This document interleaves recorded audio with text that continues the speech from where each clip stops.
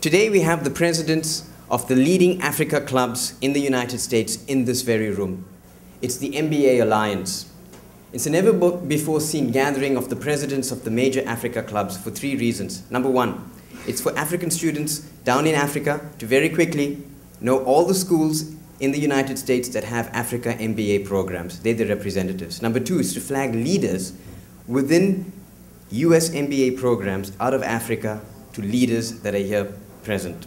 So I would like to welcome the presidents of the Harvard Business School, Africa Club, Wharton's equivalent, Kellogg, Zicklin, Brandeis, Stern, and Columbia. Thank you so much for coming over. I encourage the leaders here to reach out to these young pioneers who have come all the way and have taken up leadership positions.